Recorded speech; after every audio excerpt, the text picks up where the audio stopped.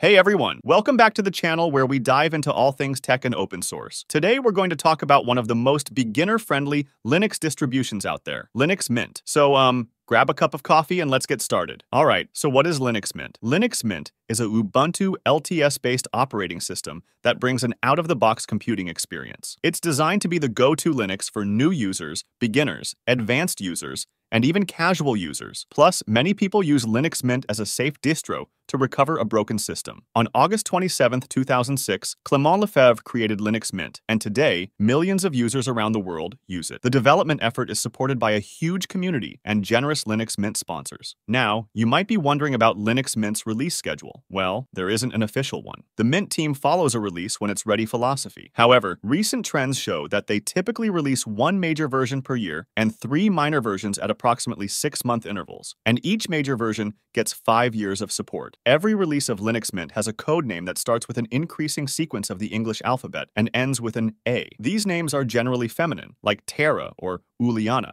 It's a fun little quirk that gives each version its own identity. Linux Mint provides ISO images for free download and installation. The default ISO image comes with all the necessary software you might need for work and play. This includes LibreOffice, a web browser, an email client, a firewall utility, backup and system restore software, and more. Plus, peripheral devices like printers, webcams, wireless devices, and Bluetooth speakers work out of the box.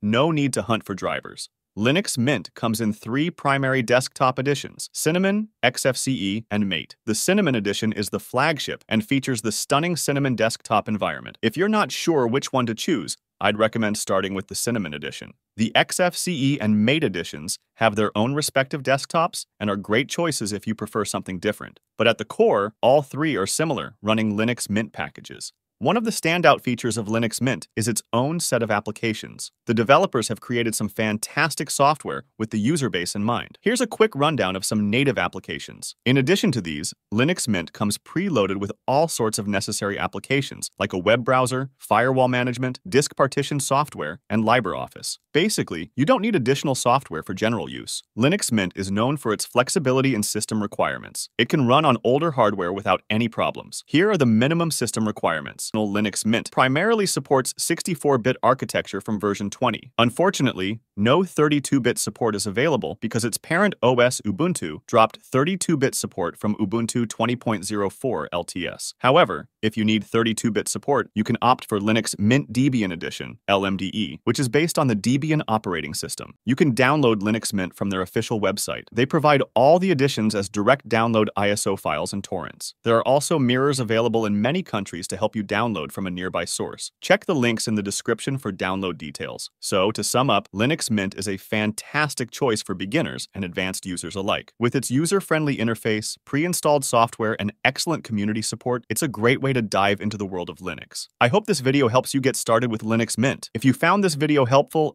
give it a thumbs up and don't forget to subscribe for more tech tips and tutorials. Thanks for watching, and I'll see you in the next video. Bye.